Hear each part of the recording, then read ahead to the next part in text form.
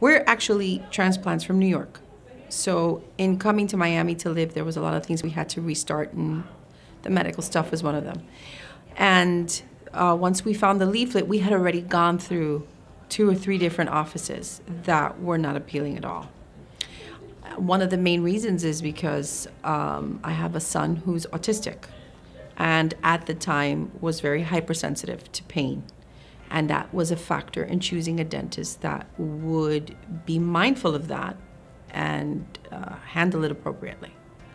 So the first time we came, we explained everything, and Doc and Humberto, his assistant, were very careful with Grayson. They were very caring. They spoke to him like his opinion mattered. They made him feel like he was important. And for that reason, after the first visit, we were, okay, this I think is going to work. And Dr. Greenstein is very, very detailed. He's very explanatory. He doesn't require for you to do anything simply because he says you should. However, he makes it a point to let you know when it's medically in your best interest.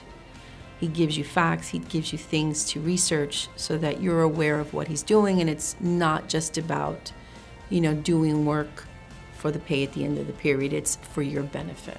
And that's what's been the most important. I have a phobia for needles. You know, when I was much younger, they had to have 3 doctors hold me down just to put a needle. To ask her, it's true.